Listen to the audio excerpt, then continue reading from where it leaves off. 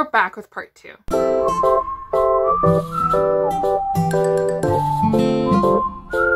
Hi guys, welcome back to the book haul. So now this one is going to be part 2 of my January and February book haul. If you haven't watched it yet, definitely go check it out, but we're going to continue with all the other books that I received.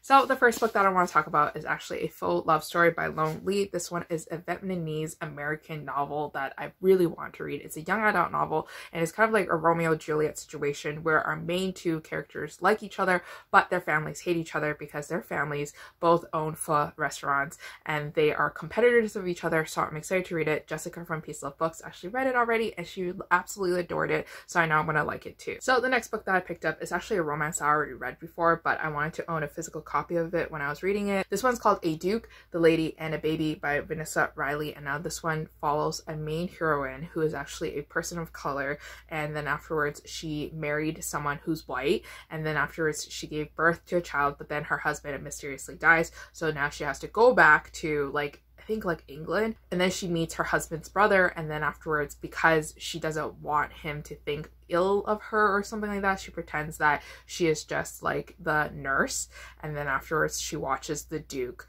take care of her own baby in that sense, and this is kind of their romance. So the next book that I have to show you is actually Much Ado About You by Samantha Young, and I've read one Samantha Young novel like a very long time ago. It was okay. Like, I didn't really like it, I didn't really hate it, but this one is, she's also the author of Fight or Flight, and that one was okay too. That one had a lot of enemies to lovers romance, but basically what you want to know about this book is that this book is kind of based on the movie The Holiday with Jack Black, you know, Kate Winslet, and then Cameron Diaz and Jude Law, that one. So this one is about our character who is really sick of her life, so she decides to plan a holiday to go to the small village, and then that holiday actually also includes a position at this bookstore, and then that's where she falls in love with the local farmer, and there's a lot of fun little things that are happening around, so I'm excited to get to this romance very soon. So the next novel that I have to show you is actually a novel that was sent to me from the author. This one is by Kelly Siskin, and it's called The Knockout Rule. This one's a romance between a physiotherapist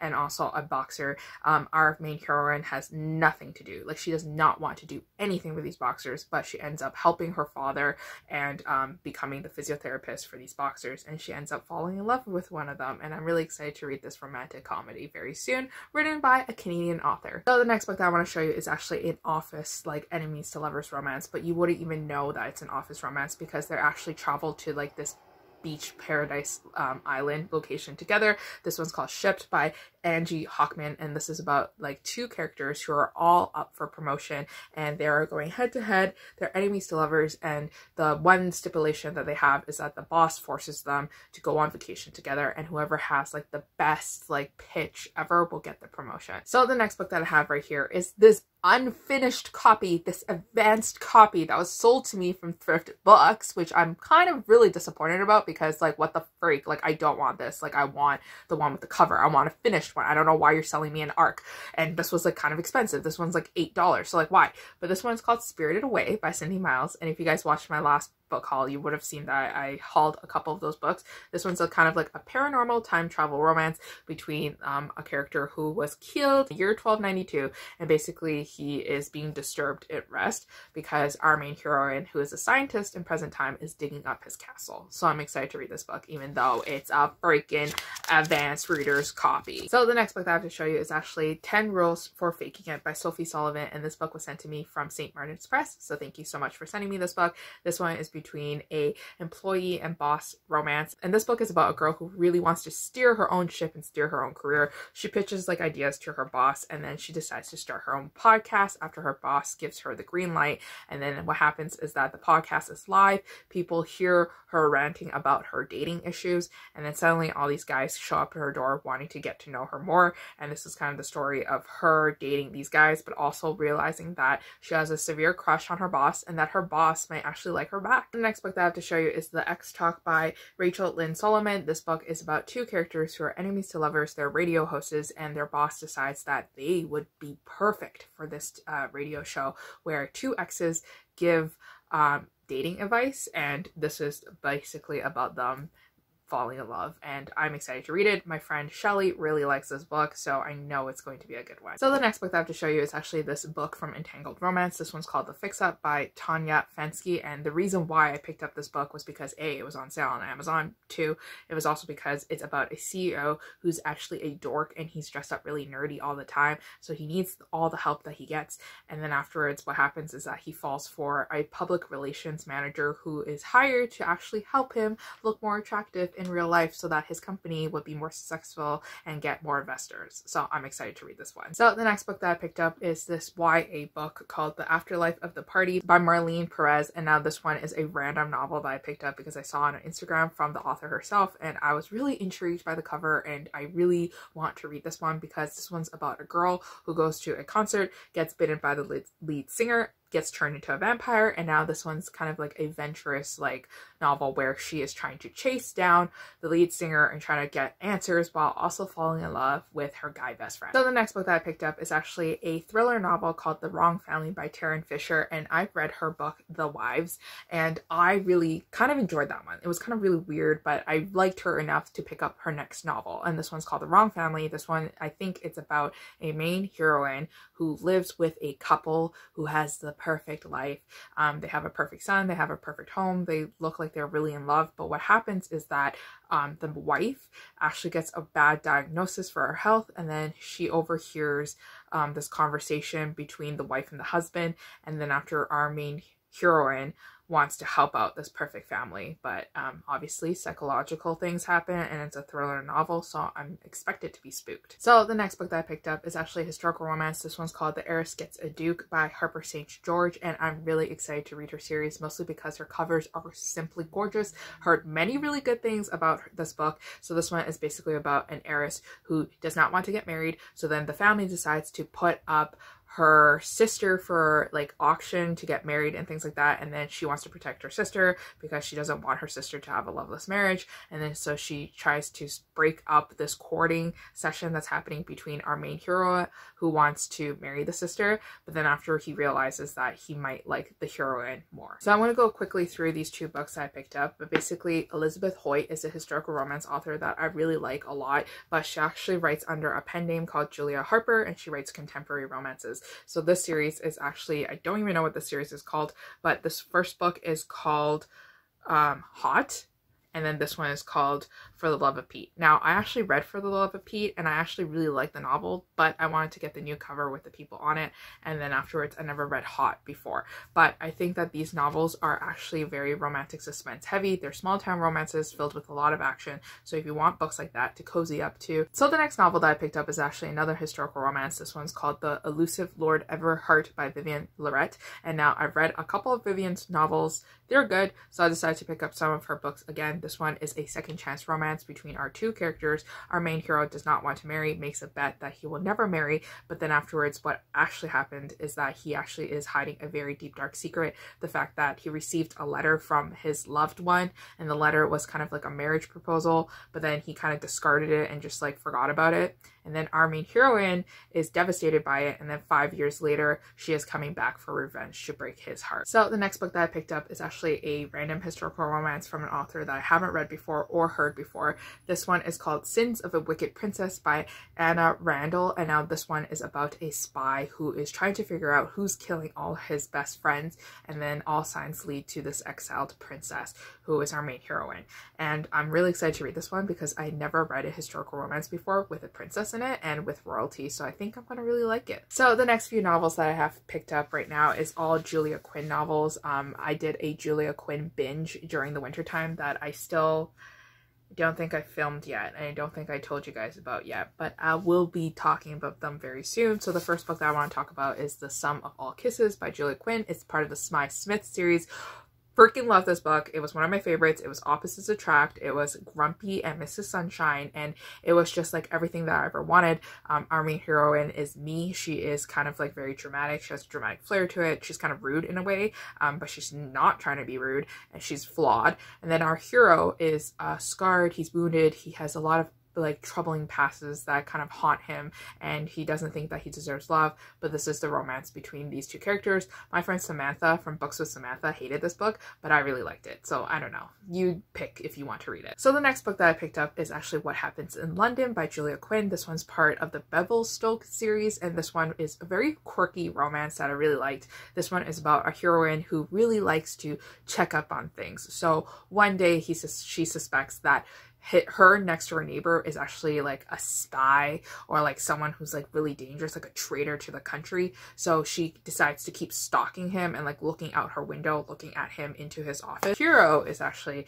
kind of like not a spy, but he works for the government office, and he's trained and he's smart, and he realizes that this girl is being nosy and like looking into him. So this is kind of like a quirky romance between these two characters, and I really liked it. The next book that I picked up is The Secrets of Sir Richard Kenworthy by Julia Quinn, and this one's part of the Smythe Smith series. This one is about a character who really desperately needs to marry someone who's rich, and then he decides to kind of like compromise and makes like this like the scene with one of our main characters in the Smythe Smith family, and our character decides to marry him even though she doesn't want to marry at all. And then afterwards, it's after marriage that she realized why he wanted to marry her so badly, and I didn't really like this novel. So the next novel that I want to talk about is A Night Like This by Julia Quinn. This one's part of the Smythe Smith series. Again, this one is about a governess who actually falls in love with one of the brothers, and this one's kind of like a romance between different classes.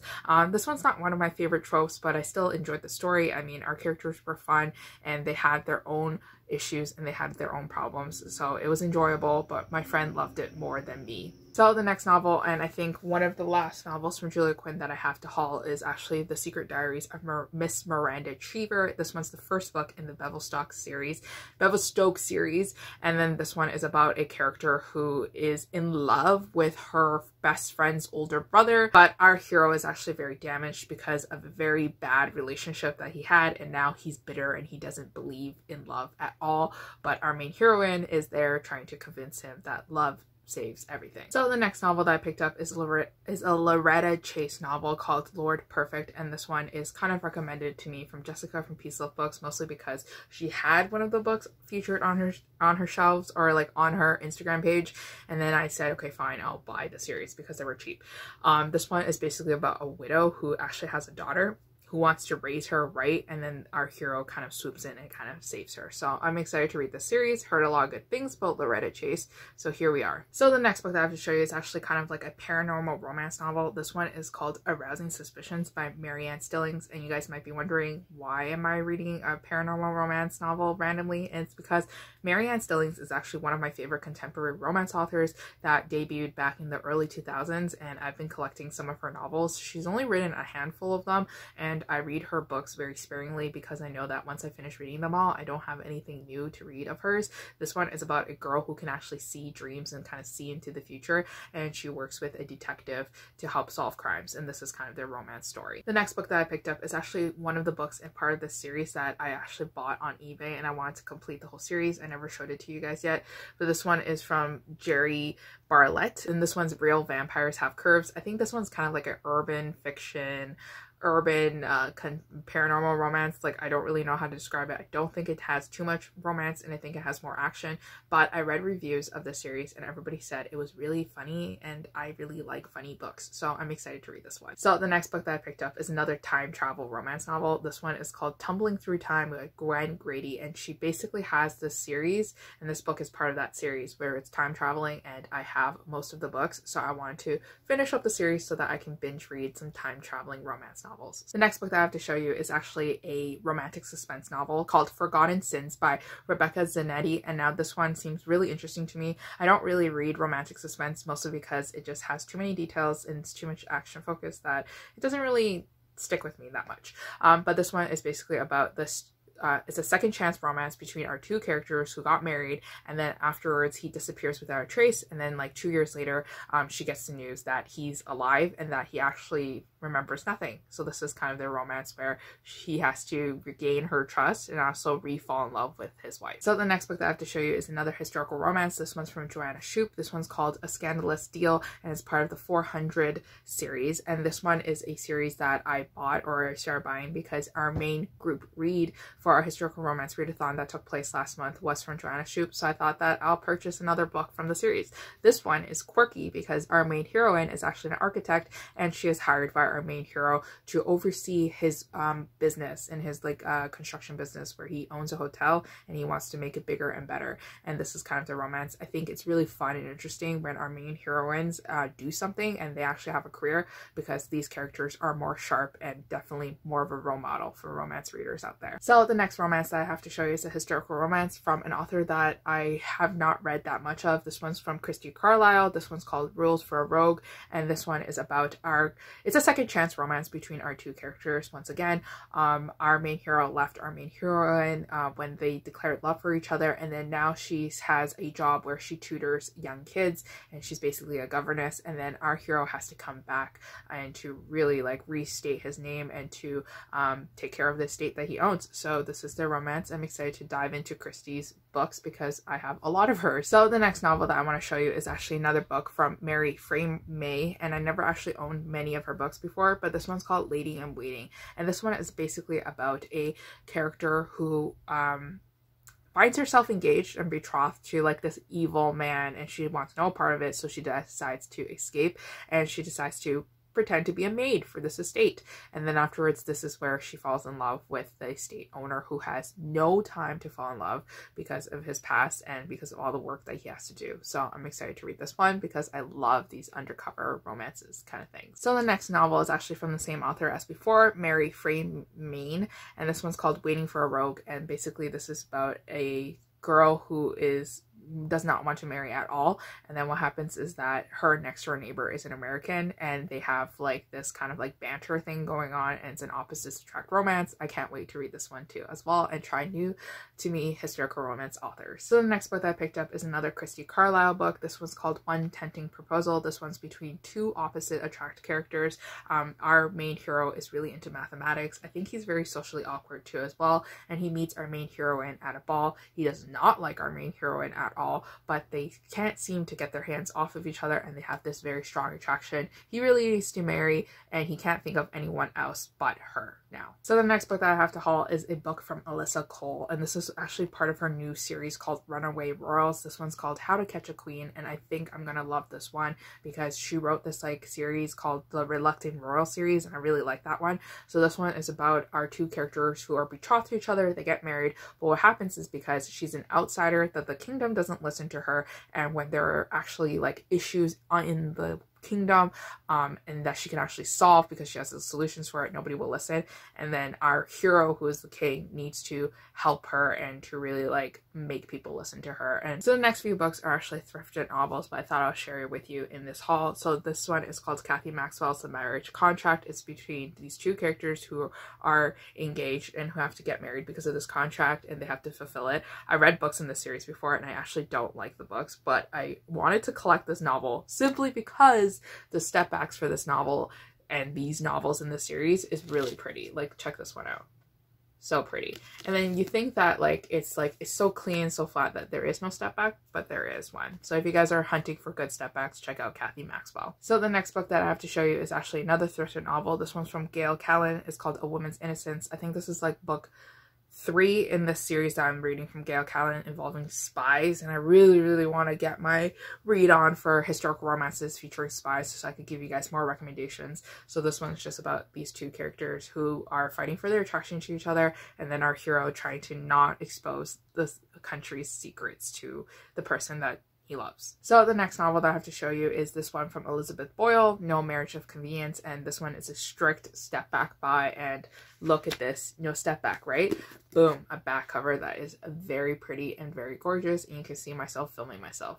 But basically this one is about two characters who need to marry for money, and this is their kind of romance. I'm not going to talk about the synopsis of this novel, mostly because I'm still kind of really angry that I got this copy from Thrift Books, but this is a Loretta Chase novel called Captains of the Night. I really like the cover, but I really hate how this one is snapped off. I'm trying not to be upset right now, but I am pretty upset. So the next historical romance I picked up is actually this one from Lisa Byrne, and this one's called The Worst Duke in the World, and this one is about a single father duke who's trying to look for someone who is normal to marry so that they can have a normal functioning relationship and a family so that the wife can take care of the child. And then what he doesn't expect is that this quirky heroine to come in and befriend his son very easily and very quickly. So the next book that I have to show you is actually a book from Eloisa James called Desperate Duchesses, and the reason why I bought this book was because I thought there was a step back, but there is no step back. So now I'm kind of mad because the synopsis kind of sounds okay.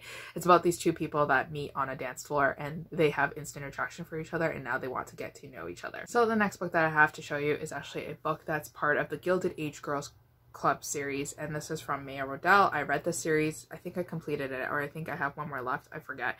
This one's called An Heiress to Remember. This one's about a girl who gets married to a duke, decides to divorce him, and then comes back to New York to run a very successful fashion dress shop as a divorcee. And then afterwards, this is where she meets her childhood best friend slash lover, and then this is their second chance romance. Our hero is crushed that our main heroine chose someone over him, so I think this one's going to have her apologize a lot. The next book that I have to show you is another book called by Lisa Burney. This one's called The Laird Takes a Bride, and this one is between two characters who are married for marriage of convenience, and then afterwards they are opposites attract, and he is like shocked that his wife is very prickly and very like builds a lot of walls. But then what really happened is that our main heroine has been heartbroken before and she doesn't trust anybody. So this is kind of like their romance where he has to kind of convince her that he's not like other guys. So the next novel that I have to show you is a novel from Siri James. This one's called Runaway Heiress. Our heiress does not want to marry anybody at all. She decides to run away. She crashes into a stranger who turns out to be our hero, who actually is disguised himself as a normal person when he's actually the Earl. And then afterwards, this is kind of their love story. I never read any books by this author before, but I'm excited to check her out. The next book that I purchased is actually a Cat Sebastian historical romance novel. This one's a male historical romance, and this one's called The Soldier Scoundrel. And basically our main hero is there to protect the people and to keep sure that like his siblings are safe, and he uses like tricks and schemes of the underworld to help those who need the kind assistance only him can serve. I guess he protects people, and then afterwards our other hero is a soldier, and then he comes back and he wants like kind of like a normal life, but what he doesn't expect is to fall in love with this guy who's basically like a superhero. The next book that I picked up is another Cat Sebastian novel. This one's called A Duke in Disguise, and basically our duke is in disguise, and he wants to help out his childhood best friend who is a writer and who wants to write erotic novels. And then this is kind of like the romance between a publisher and the writer, and I'm excited to dive into this one. So the next novel that I have to show you is A Delicate Deception by Cat Sebastian once again. This one is about an unlikely romance between these two characters where they meet on a walk, and basically our female heroine goes on walks every single day, and then afterwards this meddling guy comes in and kind of tells her all these facts about the estate, but he has his own reasons why he's on the estate and he's out for revenge. And I'm excited to read this one too because Kat is an author that I haven't read a lot, but I've heard many great things. So the last book that I want to show you for this book haul is this one called I Adored a Lord by Catherine Ashe. This one is about a girl who is very tired of the fact that everybody's trying to win the prince's hand in marriage, and then afterwards she's snowbound in this like castle with all these girls who are fighting for the prince's attention. But then meanwhile our lord, who is our main hero, is actually like the half brother of the prince, and then he discovers this girl, and then afterwards this is their love like romance between these two people where she's supposed to like the prince but she ends up liking the lord in the end. But anyways, that is it for all the books that I have to show you for this haul. It's a very massive haul, and I think I'm gonna cut it off at this point. I think I showed over probably 80 books, maybe like 60 books, not too sure. And then afterwards I still have some thrifted books that I have to show you in the next run, but I think we're good with hauls right now. I think we're good. As much as I love filming them and showing you guys books, I think we gotta take a step back and maybe talk about the books I actually read during my hiatus. But hopefully you guys can still enjoy this video, and I'll see you guys again next time. Bye.